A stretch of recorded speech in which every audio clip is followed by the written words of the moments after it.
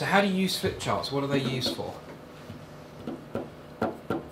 Why would you use them as an instructional technique? I use them as summary points that I want to have available at any time. So that it's a fixed static, yeah? Doesn't need a lot of room, just a nice little summary that you're going to come back to. Yeah, or what comments else? that participants would make that you think are helpful, or a notebook. You know, Yeah. Parking lot. Yeah. The parking lot concept of questions that aren't answered. I mean, Peter does it very well.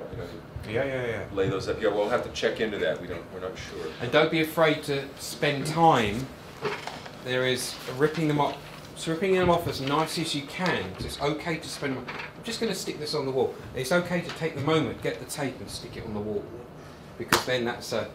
Yeah. This is our reference point for what we've just spoken about. Yeah. So people, a lot of trainers I see, they, oh yeah, I'm so really sorry, I won't be a minute. Okay, great, where were we? And it just, you know, it flusters them. Yeah.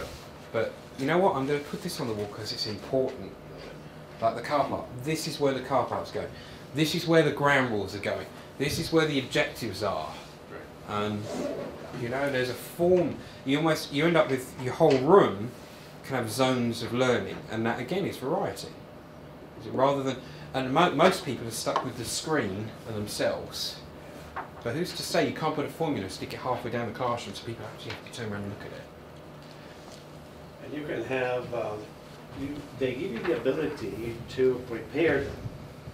When you already know they're gonna, that's very probable you're gonna have some specific questions and that you need to go deeper into. Oh yeah. Regarding the material. Yes, I see. I remember. So okay, so you go there, say, okay, here it is. So it's kind of a little side loop. Yes. You know, that adds value to specific explanations or examinations of points. Anything you need to brainstorm and collect is nice because everyone can see it usually, and then I usually put a little tab of sticky tape if I want to, and I usually put a little indicator of what it is, like Q for questions or just a few little sticky. You only have to stick out that far, and then I can just go straight to it, and then I can come back to wherever we were before. And that way I've just created an index. You get a little tab there. Yeah, that's another technique.